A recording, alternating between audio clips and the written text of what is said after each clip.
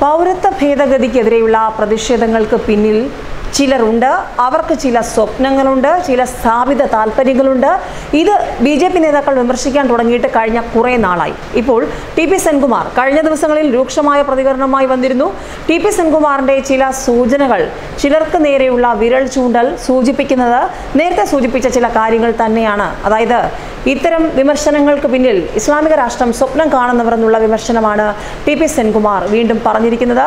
പൗരത്വ ഭേദഗതി നിയമത്തിന്റെ പേരിൽ ഇപ്പോൾ നടക്കുന്നത് ഏകീകൃത സിവിൽ കോഡ്, ജനസംഖ്യാ നിയന്ത്രണം എന്നിവ കൊണ്ടുവരാതിരിക്കാനുള്ള പ്രതിഷേധങ്ങളാണെന്നാണ് ടി.പി. സെൻകുമാറിന്റെ വാദം. പ്രത്യേകിച്ചും ഏകീകൃത സിവിൽ കോഡിലേക്ക് വരുമ്പോൾ ഏകീകൃത സിവിൽ കോഡ് എന്ന പ്രഖ്യാപിത ലക്ഷ്യവുമായി ബി.ജെ.പി. കേന്ദ്ര സർക്കാർ മുന്നിൽ തന്നെയുണ്ട്.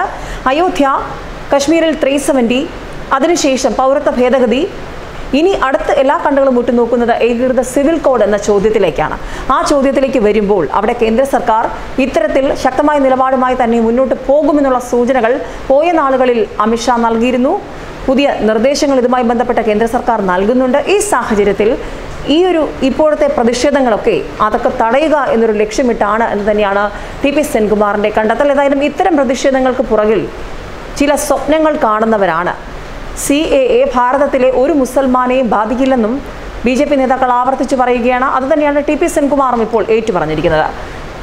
കഴിഞ്ഞ ദിവസങ്ങളിൽ സംഘടിപ്പിച്ച പൗരത്വ ഭേദഗതി നിയമ സംവാദത്തിൽ ഒരു തുറന്ന ചർച്ചയിലൂടെ കാര്യങ്ങൾ വ്യക്തമാക്കുകയായിരുന്നു അദ്ദേഹം. പൗരത്വ ഭേദഗതി നിയമം പറഞ്ഞ് മതന്യൂനപക്ഷങ്ങളുടെ വോട്ട് തട്ടിയെടുക്കാൻ മാത്രമാണ് LDFും UDFും ശ്രമിക്കുന്നത്. രമേശ് ചെന്നിത്തലയുടെ ലോങ് മാർച്ച് തുവൂർ കിണർ മുതൽ തലവെട്ടിച്ചിറ വരെ ആകണമെന്നും രൂക്ഷമായ വിമർശനം ചെന്നിത്തലയ്ക്ക് നേരെ ടി.പി. സെൻകുമാർ തൊടുത്തുവിട്ടു. പൗരത്വ നിയമത്തിന്റെ പേരിൽ രാജ്യം മുഴുവൻ അക്രമം നടത്തുന്നത് മലയാളികളാണെന്നുകൂടി മുൻ DGP പറഞ്ഞിരിക്കുകയാണ്. പൗരത്വ ഭേദഗതി എതിർക്കുന്നവരെ പറഞ്ഞു വിടേണ്ടത് പാകിസ്ഥാനിലേക്കാണെന്നാണ് സെൻകുമാറിന്റെ പക്ഷം. പൗരത്വ നിയമ ഭേദഗതിയെ അനുകൂലിച്ച് കഴിഞ്ഞ ദിവസം RSS സംഘടിപ്പിച്ച പരിപാടിയിലൂടെ കടുത്ത വർഗീയ പരാമർശങ്ങളാണ് ടി.പി. സെൻകുമാർ നടത്തിയത്. ആ തരത്തിലും മാധ്യമ വാർത്തകൾ ഉണ്ടായിരുന്നു. പൗരത്വ നിയമ ഭേദഗതിയെ എതിർക്കുന്നവർ ഇസ്ലാമിക രാഷ്ട്രം സ്വപ്നം കാണുന്നവരാണെന്നാണ് സെൻകുമാർ വീണ്ടും ആവർത്തിച്ചത്. പാകിസ്ഥാനിലെ ഹിന്ദുക്കളെ പീഡിപ്പിച്ച ശേഷം ഇന്ത്യയിലെ ഹിന്ദുക്കളെ പീഡിപ്പിക്കാനാണ് മുസ്ലിങ്ങൾ ഇവിടേക്ക് നുഴഞ്ഞു കയറുന്നത്. കുറേ പേർ ഇവിടെ ബോംബിടാനാണ് എത്തുന്നത്. കുറച്ചുപേർ മാത്രമാണ് ജീവിക്കാനായി വരുന്നത്.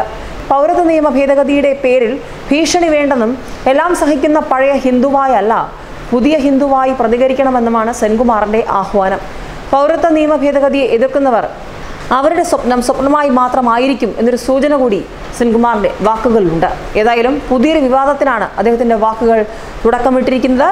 പോയ നാളുകളിലെ ചരിത്രം പരിശോധിക്കുമ്പോൾ എവിടെയൊക്കെയാണോ വീണ് കിട്ടുന്ന അവസരം അവിടെയൊക്കെ സെൻകുമാർ നിലപാടുമായി കളത്തിലിറങ്ങാറുണ്ട്. പ്രത്യേകിച്ചും CPM-നെയും കോൺഗ്രസിനെയും കടന്നാക്രമിക്കുന്ന രീതി അടുത്ത നാളായി അദ്ദേഹം പിന്തുടരുന്നുണ്ട്. രമേശ് ചെന്നിത്തലയ്ക്ക് നേരെയുള്ള വലിയ വിമർശന സ്വരം, ഒപ്പം വോട്ട് ബാങ്ക് മാത്രം ലക്ഷ്യമിട്ടുള്ള രാഷ്ട്രീയ നാടകം എന്ന് വിശേഷിപ്പിച്ചുകൊണ്ട് LDFനെ കടന്നാക്രമിക്കാനും സെൻകുമാർ മറന്നിട്ടില്ല.